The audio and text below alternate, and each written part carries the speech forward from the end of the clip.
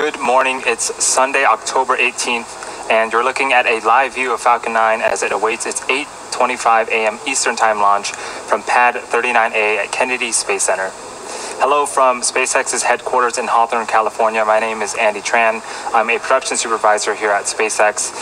You're watching a live webcast of our 14th Starlink mission. It's also our 18th mission this year. To date, we've launched more than 750 Starlink satellites to orbit. Starlink is a constellation of satellites that can provide high-speed, low-latency internet all over the globe, particularly in remote areas where connectivity is limited or completely unavailable. On screen is a flight-proven Falcon 9. The two-stage Falcon 9 vehicle stands at 229 feet tall, or slightly taller than a 21-story building. It's equipped with 10 Merlin engines, 9 on the first stage and 1 on the second stage. The bottom two-thirds of the vehicle is the first stage. You can see that we have some residual soot markings left on there. That is a key indicator that this rocket has supported previous launches. The first stage's job is to accelerate the vehicle through the Earth's atmosphere into space with the help of the 9 Merlin engines at the base of the rocket. For this particular booster, it will be flying for the 6th time today. Its first mission was in March of 2019 on our first commercial crew demonstration mission, and then again on RadarSat 3 months later. It also supported 3 Starlink missions this year, with the most recent being our 10th Starlink mission in August. Our first stage is designed to be reflown 10 or more times with minimal refurbishment in between, and it's the 16th time we'll be flying a flight-proven booster this year, and the 44th time we're doing so to date. And lastly, at the very top of the rocket is a large nose cone. This carbon composite structure is called the satellite fairing. It houses the Starlink satellite and protects it until the vehicle is outside of the Earth's atmosphere, at which point the fairing will separate to expose the satellites to space. It's going to be the 3rd flight for both of the fairing halves today. 15 seconds. 10, 9, 8, 7, 6, 5, 4, 3, 2, 1, 0. Ignition and liftoff.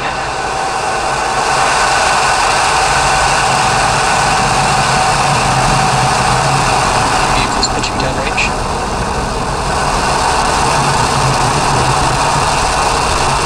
Stage 1 chamber pressures are nominal.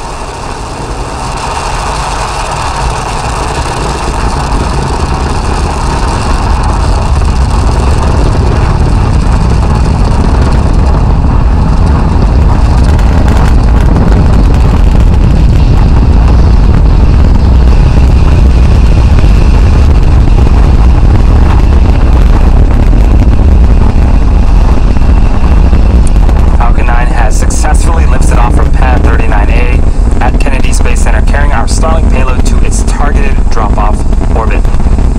Moments ago, we've begun to throttle down our engines on the first stage in preparation for Max Q.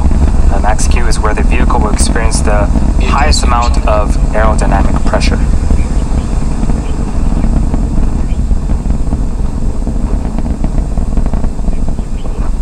Max Q. And we've just passed Max Q.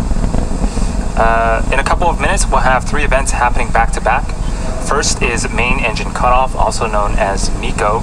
This is where all 9 Merlin engines on the first stage will shut down to slow the vehicle down in preparation for stage separation. Stage separation is where the first and second stage will separate from one another, with the first stage making its way back towards Earth for landing, while the second stage continues its journey with the 3rd event, which is second engine start 1, also known as SES-1. This is where the single engine on the second stage, our Merlin vacuum engine, lights up and will continue to propel the second stage along with the Starlink satellites to orbit.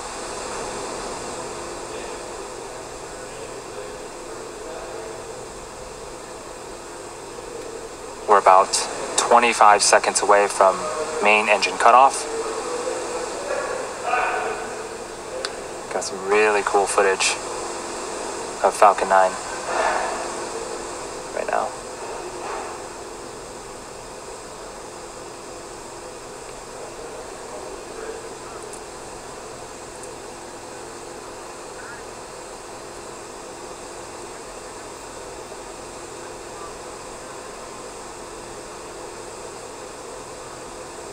Stage separation confirmed.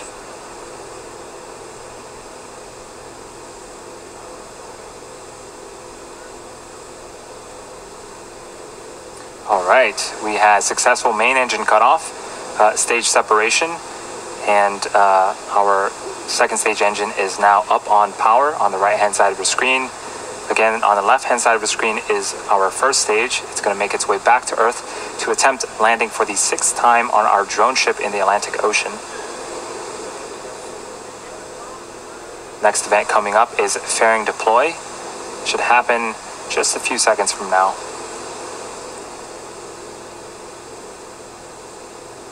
Fairing separation confirmed. And off goes those fairing halves, and now exposing the 60 Starlink satellites to space. As a reminder, we will be attempting to recover the fairing halves today using our recovery ships Miss Tree and Miss Chief. We'll make the call about 2 minutes before they land, depending on the weather and the sea states.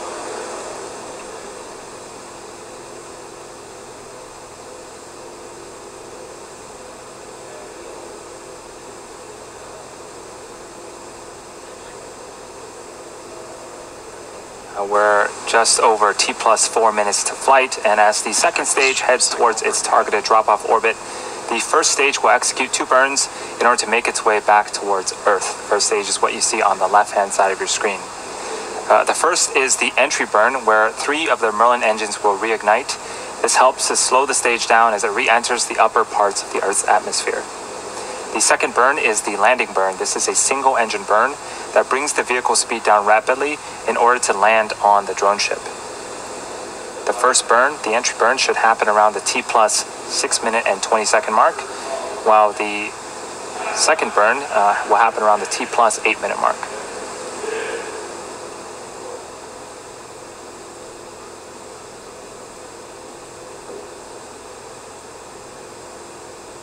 You can also see that our hypersonic Griffins have deployed on the first stage. Those are the honeycomb-like structures that you see on screen. Vehicles on a nominal trajectory. They help to guide and steer the first stage back during descent.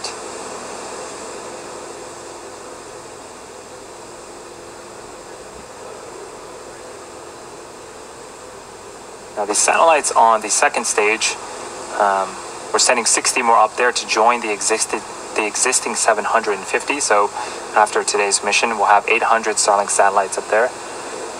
The satellites will stay powered down until after stage separation, until after they separate from the second stage.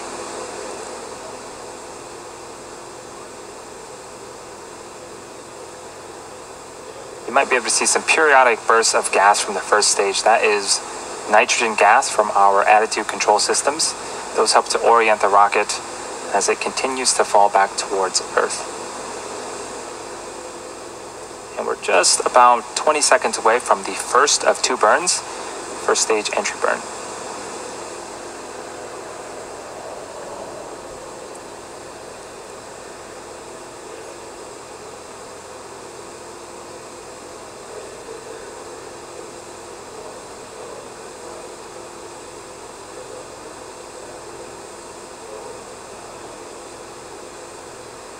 Stage 1 entry burn startup. Stage 1 FTS is saved. 3 Merlin engines have relit and are now slowing. And liftoff.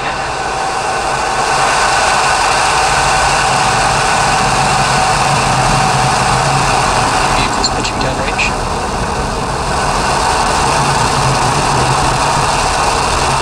Stage 1 chamber pressures are nominal.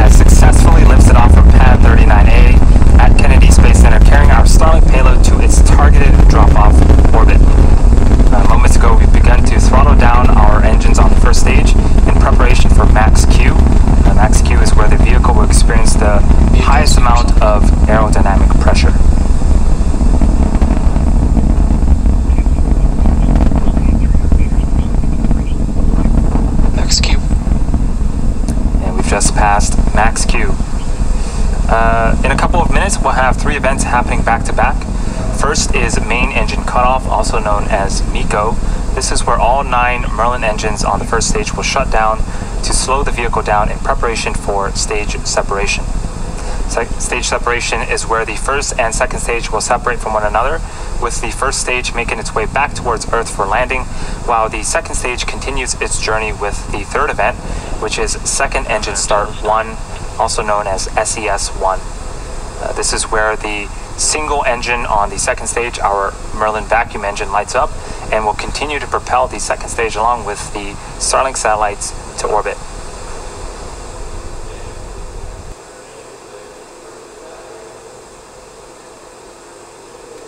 We're about 25 seconds away from main engine cutoff.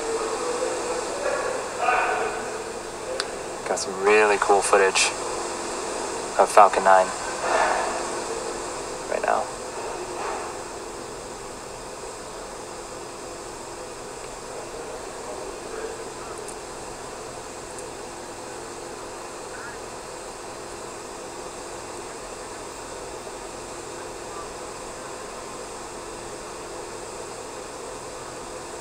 Stage separation confirmed.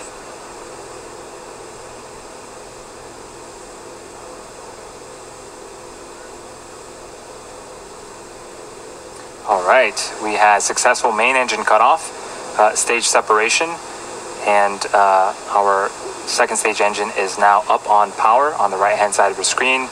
Again, on the left-hand side of the screen is our first stage. It's going to make its way back to Earth to attempt landing for the 6th time on our drone ship in the Atlantic Ocean. Next event coming up is fairing deploy. Should happen just a few seconds from now.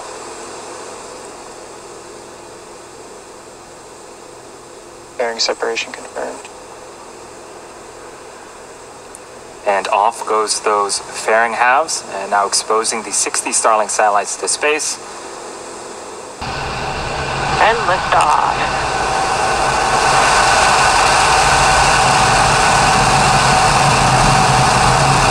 Vehicles pitching downrange.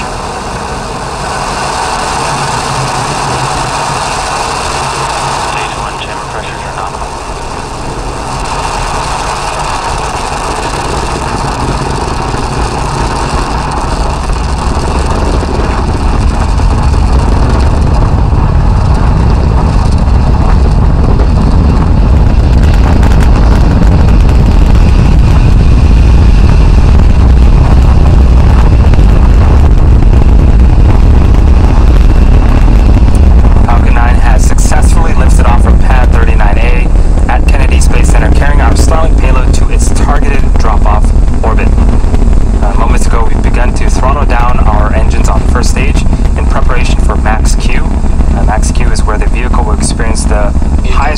Of aerodynamic pressure.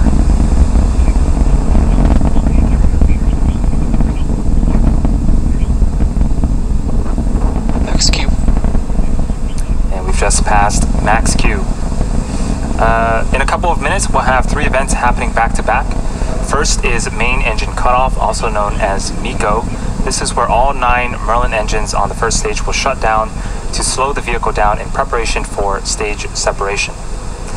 Stage separation is where the first and second stage will separate from one another, with the first stage making its way back towards Earth for landing, while the second stage continues its journey with the third event, which is Second Engine Start 1, also known as SES-1. This is where the single engine on the second stage, our Merlin vacuum engine, lights up and will continue to propel the second stage along with the Starlink satellites to orbit.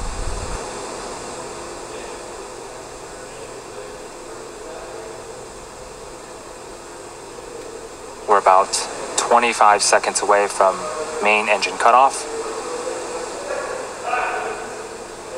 Got some really cool footage of Falcon 9 right now.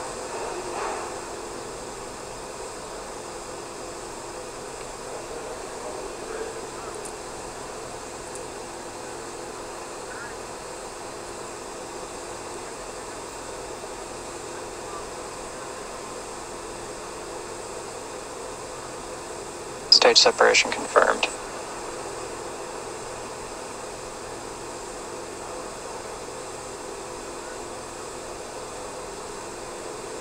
All right, we had successful main engine cutoff, stage separation, and our second stage engine is now up on power on the right hand side of the screen. Again, on the left hand side of the screen is our